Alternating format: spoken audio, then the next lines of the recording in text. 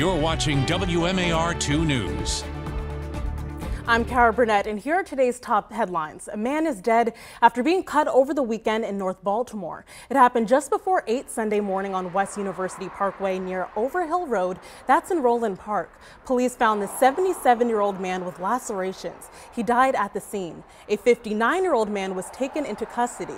According to investigators, the suspect told dispatchers he had cut someone and believes he died. A man is dead after a fire in Marriottsville. It happened around 1:30 Sunday morning in the 4200 block of Ward's Chapel Road. A woman called 911 and said the house was filled with smoke and on fire. She was able to get out, but her 38-year-old nephew was still inside. Immediately when our first responders got on scene, they were able to enter the home. There was heavy fire conditions. They found him on the first floor. He was in cardiac arrest.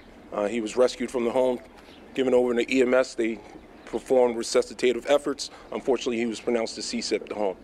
The cause of that fire is also under investigation.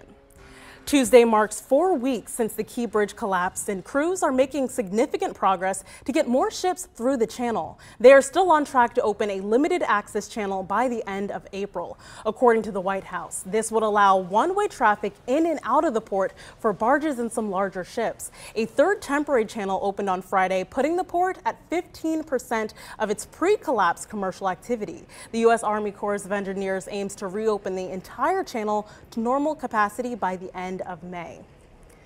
A CEO is using her brand to shine a light on little girls everywhere. It's called Afro Unicorn, and it went from t-shirts to more than 20 products that are now featured in major retail stores. One of the favorites, though, is the Afro Unicorn doll. The founder, April Shower, says even though she started small, she always knew her brand would make it big. I said in 2019, when I decided I was moving forward with Afro Unicorn, that it would be a household name and it would be a worldwide brand. You can find the Afro Unicorn doll in places like Walmart and Target, right next to big name toys like Marvel and Nickelodeon. And you could find the full story in her effort to create a space for other entrepreneurs to find their dreams over on our website, WMAR2news.com. Now let's get a check of our forecast with meteorologist Stevie Daniels. Good afternoon, everyone. Temperatures today will be making it up well into the 60s. We have tons of sunshine, so perfect conditions on this Earth Day. Get outside and soak up all that sun. Just get outdoors in nature today.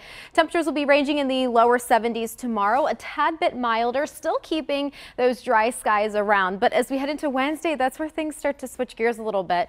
A cold front will slide through, sparking a few isolated showers as we head into the morning, and also another round possible during the afternoon. But overall, rainfall totals look very minimal. Taking a glance at what we have going on later this week, temperatures will take a dip. So a noticeable difference in the temperature department from Wednesday to Thursday and Friday, back into the low to mid 60s, but at least we have all that sunshine to talk about. And then warming up this weekend with more clouds. Kara?